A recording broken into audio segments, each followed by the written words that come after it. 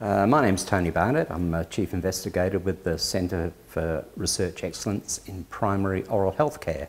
We're interested in how to improve oral health and oral health services.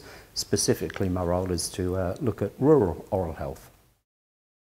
We were trying to investigate why oral health was poorer in the bush, why people presented to healthcare facilities with oral health problems rather than for maintenance, oral health maintenance and prevention of oral health disease. And we were wondering what we could do about it, how we could improve oral health in country areas.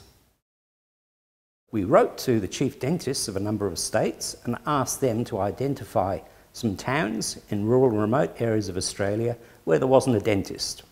And our plan was to go to those towns, talk to primary care providers, so nurses, GPs, pharmacists, the local hospitals, to see if oral health was a problem, if they were seeing people with oral health issues and how they were managing those, and if they had ideas about how the problem of oral health could be better remedied or solved in the bush.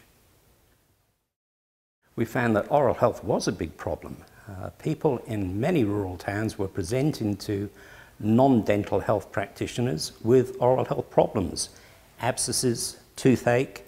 There were issues that were a burden to the general health system.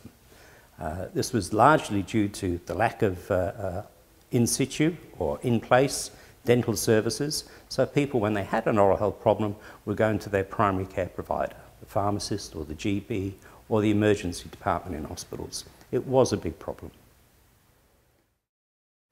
We found that the primary care providers were very interested in oral health. They didn't have sufficient knowledge to deal with oral health problems, therefore they were very keen on continuing education in small doses that was very practical. A number of the practitioners sought out continuing education programs. Some of the GPs visited dentists to learn more about oral health and what dentists actually did. We think that's improved their practice and their management of presentations. All the practitioners were terribly keen on prevention of oral health disease. They were looking at primary care strategies that involved collective actions rather than actions primarily by the dentist or an oral health therapist.